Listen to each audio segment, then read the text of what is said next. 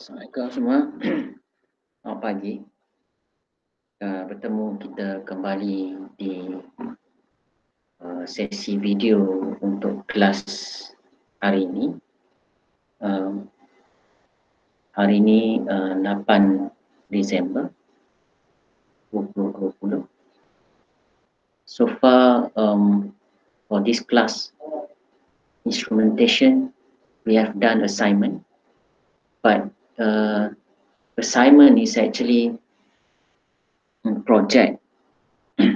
But what I did is for the assignment 1 and assignment 2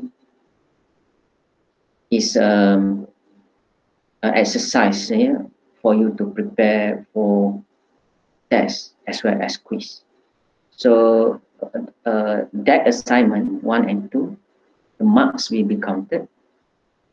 Maybe I will put in a quiz or into the assignment itself.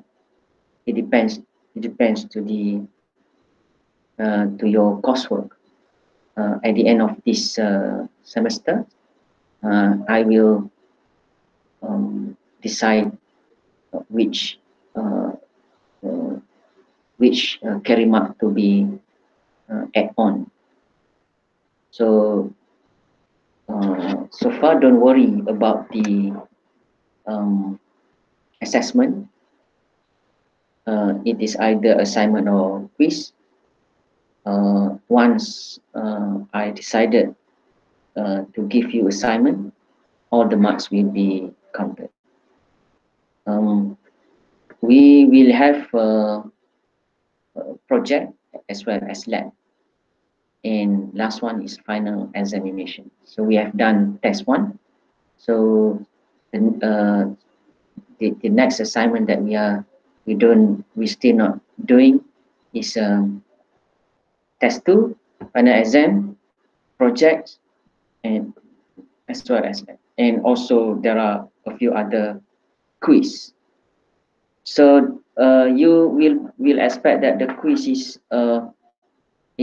some sort like activities after the lecture, to ensure that you study, to watch the video that I prepared.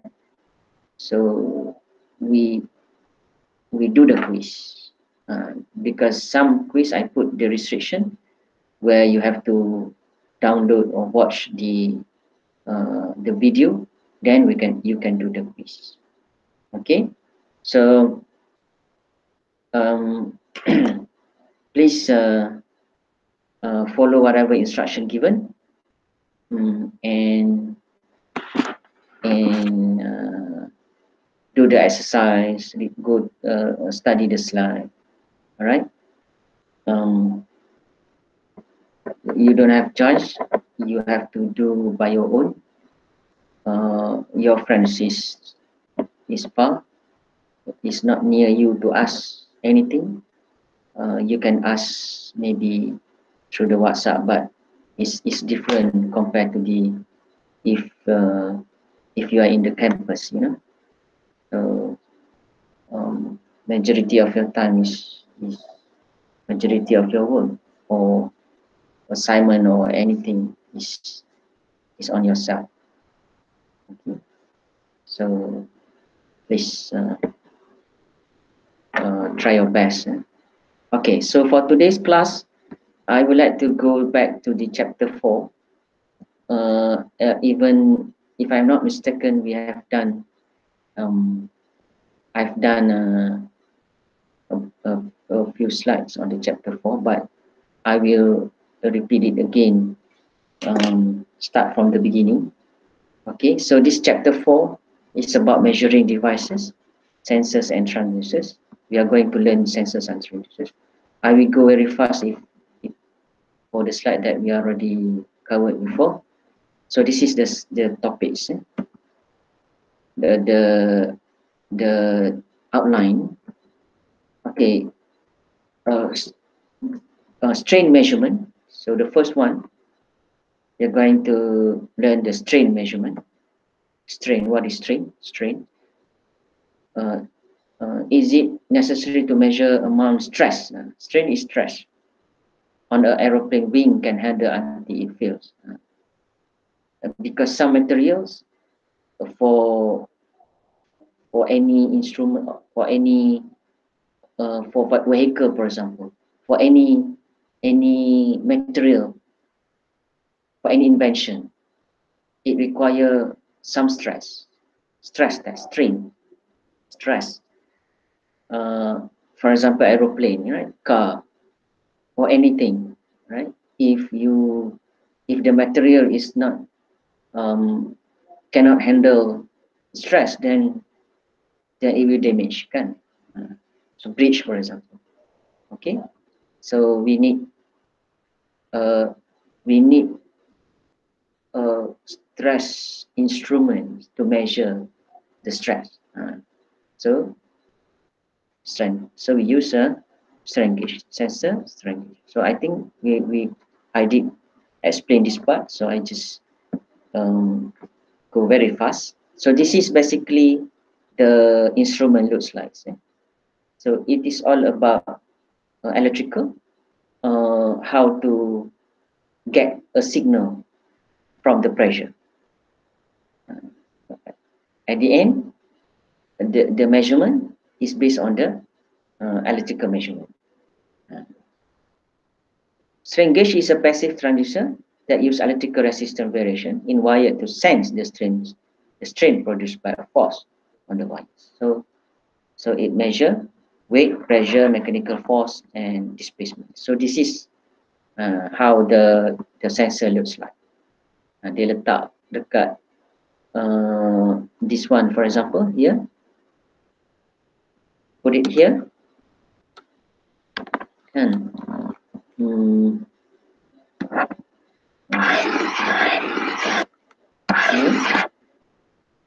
so whatever stress here, so this electronic circuit will convert stress signal into electrical signal.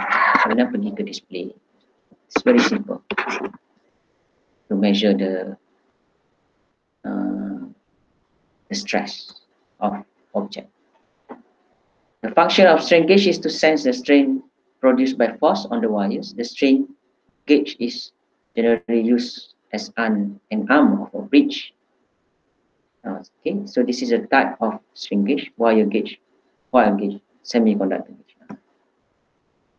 Okay, so the working principle, this is the formula of the strain, how we can measure the strain.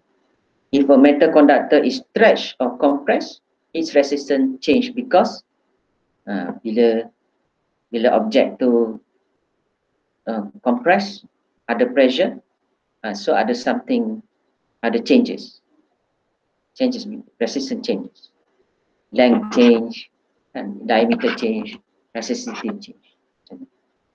Bila ada effect, ada something force. Okay, so from here we can measure the resistance. Okay, resistance equals to P multiplied by L. L is a length divided by A. So we can get the changes, resistance changes. So this is the form. When external forces are applied to a stationary object, stress and strain are the result. Kan, bila ada external force, stress, stationary object like bridge, building. So stress and strain are the result. Akan ada stress, akan ada strain. Stress object internal resisting force. For a uniform distribution of internal resisting force, stress can be calculated by dividing the applied force by area. So this is the formula to measure the stress. Stress is a tekanan, strain is a regangan. So stress, so this is the formula of stress equals to force divided by diameter. divided by area. So you will get the stress, tekanan. Okay, very easy. This is more to the physics lah. You learn physics before. Strain pula. So this is strain. And this is strain, a fractional change. Ada perubahan kecil in the dimension of an object as a result of mechanical stress, force area. So strain, ni dia punya simbol dia. So, terus tu perubahan terhadap panjang tu. Ni. Sebab dia dah ada regangan, divide by M. Panjang yang asal, length, the original length. So this is the strain tu, regangan dah berlaku. Disebabkan oleh due to the force. Okay. So you get the formula of strain. So this is a stress and strain. Stress is a force divided by area. Strain, length, changes of length divided by length. Right? So this stress and strain can be measured by the electrical circuit. Then we can get the value. The constant of proportional between stress and strain for linear stress strain curve is known as the modulus of elasticity of the material, or Young modulus. So E. Young modulus in kilogram per square meter. The stress in kilogram per square meter. The strains, no unit. So if you divide the stress and strain, you will get the Young modulus, which is Young modulus is a constant of proportionality between stress and strain. Constant of proportionality between stress and strain. So you will get the Young modulus. Okay. A device whose electrical resistance varies in proportion to the amount of strain in the device. The most widely used gauge is the bonded metallic strain gauge. So we have a very specific strain gauge for a device which is the electrical resistance varies in proportion to the amount of strain in the device. Designed to convert mechanical motion into an electronic signal. If a wire is held under tension, it gets slightly longer and its cross-sectional area is reduced. So resistance R is related to length and area of cross-section of the resistor A and resistivity P of the material. So the formula for the resistance is resistivity P multiplied by length of the object divided by area of cross section of the resistor.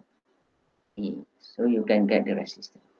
So this changes its resistance R in proportion to the strain sensitivity of the wire's resistance. When a strain is introduced, the strain sensitivity, which is called the gauge factor, is given by GF gauge factor equals to changes in the resistance in ohm divided by resistance and divided by strain, which is strain is changes of L divided by L. Okay, strain. So you will get the gauge factor.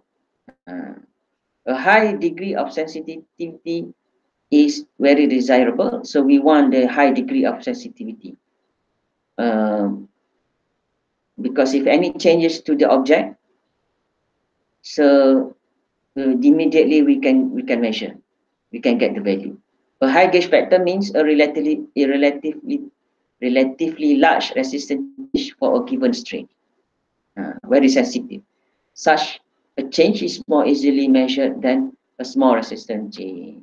Okay, so this is the typically strain gauge consists of foil, wire grid covered by 2 sheets of insulation, polymer. So this is the material that used for the strain gauge. The gauge is attached to the desired object with an adhesive.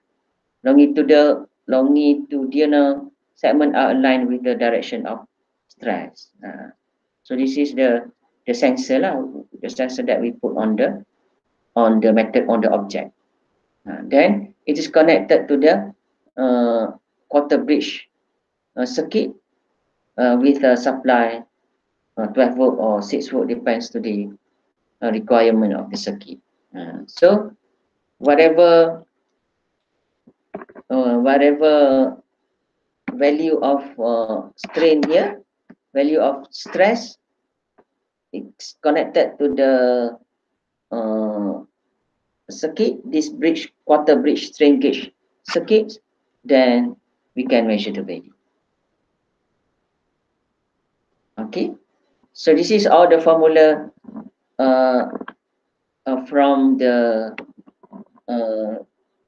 circuit of the strain gauge. Okay, and also the meter reading kat sini kan.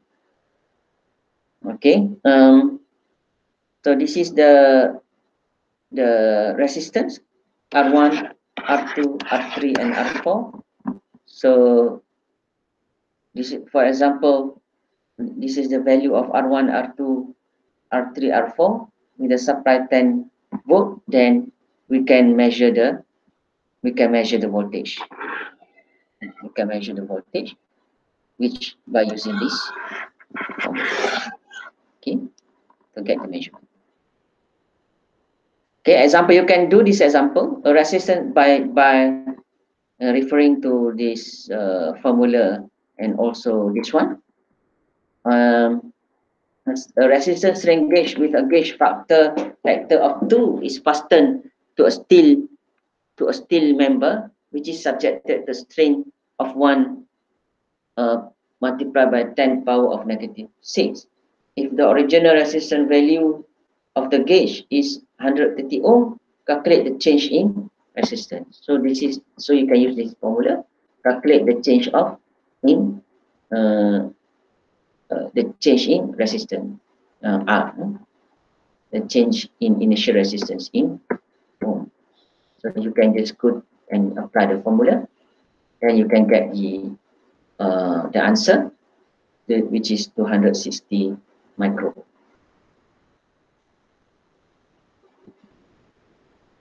Okay, so next, temperature measurement. I think I also covered this one, so I will make it very fast. Heat thermal measure in joules. The quantity of heat cannot easily be measured, but the change of quantity can be measured. So this is all the instrument to measure the temperature: thermocouple, thermometer, thermometers RTD, handheld laser thermometer, infrared, fixed mount infrared thermometers, two colors ratio thermometry. So basic types of temperature measurement. Contact type. Contact means that touch. We need to touch. Sensing element makes contact with the object. So the heat transfer or the absorbed heat dq in a small duration of time, dt, can be expressed as dq equals to A, which is A thermal conductivity of the sensor object interface, A, capital A, the surface where the heat transmission is taking place, and T naught minus by T and dt. So this is the formula of the heat transfer or the absorbed heat dq. Basic type of temperature measurement, also contact type, make use of thermal radiation, also known as thermal detectors. Example, thermopiles, pyroelectric sensors, active infrared sensors, and so on. So this is the sensor that used to measure the temperature by contact or contact type. Thermopiles, pyroelectric sensors, brake. Okay. So the concept is based on the radiation. So this is the measurement. Purpose of temperature sensor: first, for sensing of the temperature; second, for measuring the temperature of a physical process. So next is a resistant temperature detector. So this is the RTD. Okay, another sensor to measure the temperature. Okay. Temperature sensor that is based on the principle metal resistance increasing with temperature.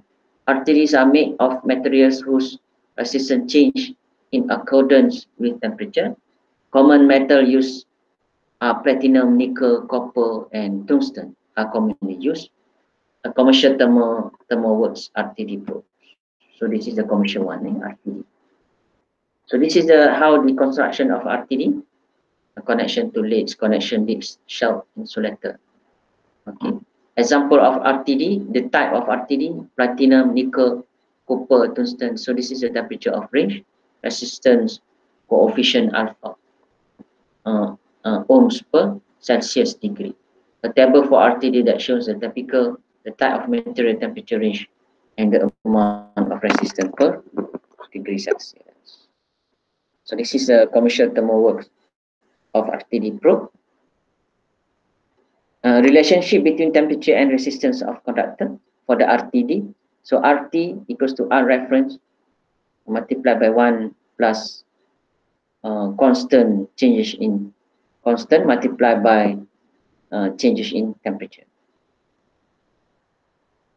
Temperature coefficient of resistance, difference between operating reference temperature, resistance at the reference temperature is 0 degrees, the resistance of the conductor at T degrees Celsius.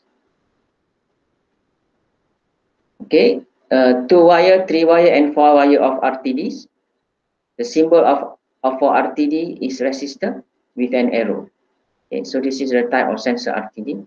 Normally, RTD is used with Wheatstone bridge as the signal conditioning circuit. We are going to learn this signal conditioning in chapter 5. So, purpose for having extra wires to provide temperature compensation. Extra lead can be used in wide variety of circuits to cancel off the effect of unwanted temperature, so that all changes in resistance to the bridge come from the RTD.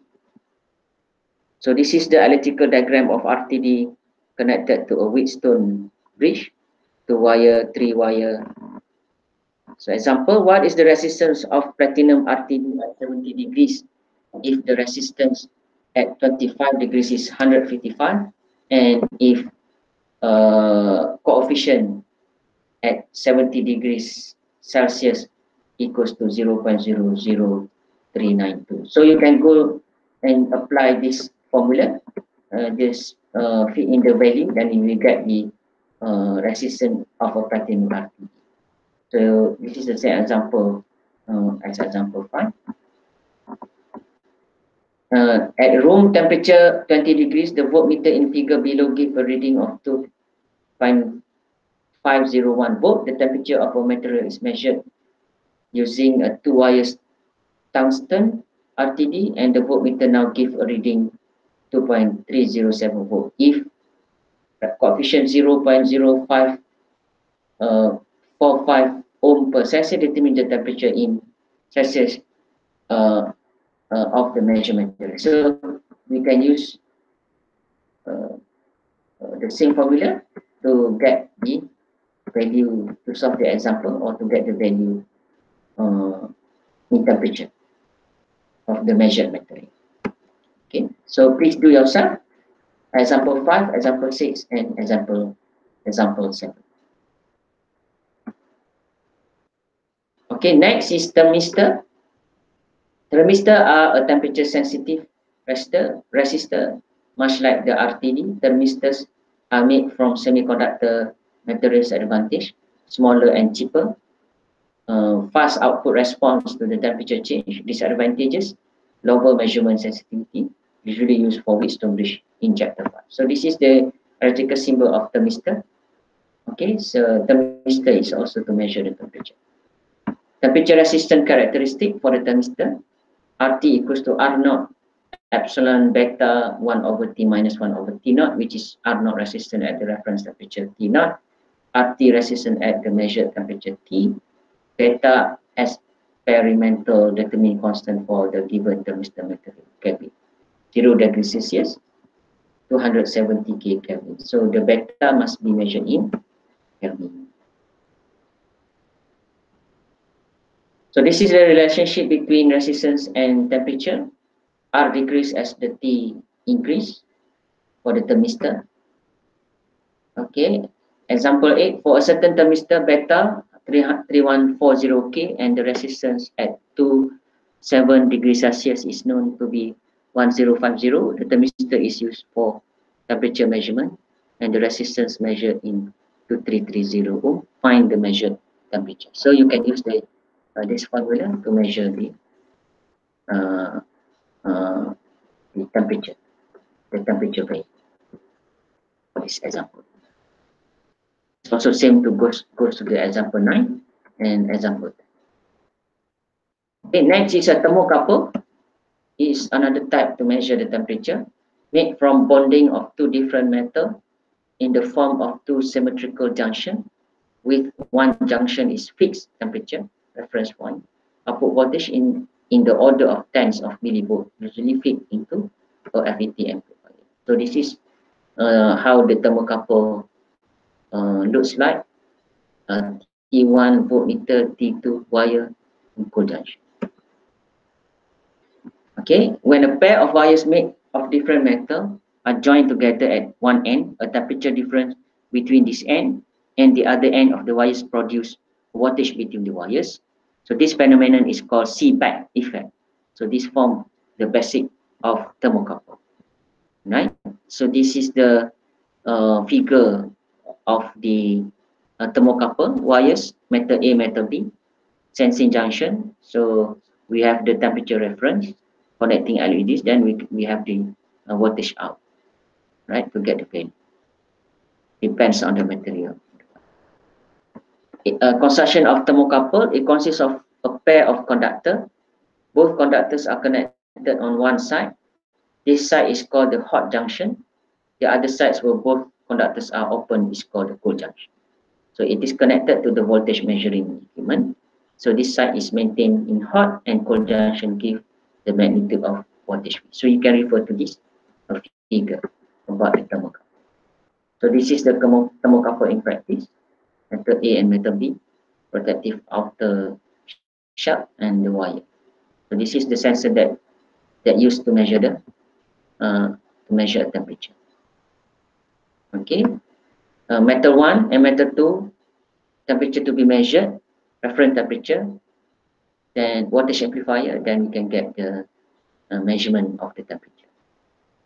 So this is the example of the thermocouple, US patent 1996. One is protective metal, 2 is first wire metal A, 3 second wire metal B, 4 insulation, 5 cement to hold insulation, 6 electrical insulation. Alright, so this is more detailed thermocouple in practice. So this is the type of thermocouple, thermocouple B, thermocouple C, so name of material. So we have a lot of different type of thermocouple which is use a different material. Useful application range. So this is the temperature that the thermocouple can measure. Okay. Thermal EMFS for some common thermocouple materials. Copper sensitivity 41 microvolt, operating range negative 200 Celsius up to 1250 degrees Celsius. So you can see the thermocouple sensor can measure up to 1000 degrees Celsius, very hot. Okay, so output voltage of the thermocouple. So this is the formula for the output voltage of the thermocouple, V0, where C MV constant of the thermocouple material, T1 the temperature of hot junction, T2 the temperature of the cold or reference junction. Okay, compensation circuit, example of placing the second junction in an ice bath to provide cold junction compensation, reference junction in ice bath. Example circuit that show a thermistor used to provide cold junction compensation. This type of compensation is called software compensation. because the reference voltage must be calculated with hot junction voltage to get accurate reading. So this is how the thermocouple measure the temperature compensation circuit. Why we need this the compensation circuit? Because the second junction can be controlled so that it produces 0 volt. So this is accomplished by forcing its temperature to 32 Fahrenheit or 0 degrees Celsius. In the 18th century, this was accomplished by placing the junction into the ice bath. So this junction became known as the cold junction. So modern thermocouple today's circuit can accomplish the same function with an electronic compensation circuit called cold junction compensation. So the cold junction compensation circuit provides the equivalent voltage produced by the junction in the ice bath so that the actual voltage produced by the junction that is measuring the amount of the heat can determine the temperature accurately. So you can do this example by referring to the formula from the previous slide. So this is a summary of the thermocouple, summary of the temperature. Thermocouple is the most versatile temperature transmitter. RTD is the most stable thermistor. Thermistor is sensitive out of three major categories of sensor. Thermistors exhibit the largest parameter change with temperature. So, we covered all the instrument to measure the temperature. So all the formula that can be used to calculate the voltage. So please do the example. If you cannot solve, then ask me, right? I will explain to you later. But you need to try first so that you can learn and just refer to the slide. If you think that the slide is not enough input, then you can go to the other material in the internet. So I think that's all for the part one of the chapter 4. So we will continue for the chapter part 2. Okay, on next next video. Okay, that's all from me. See you in chapter part 2 in chapter 4. Bye bye.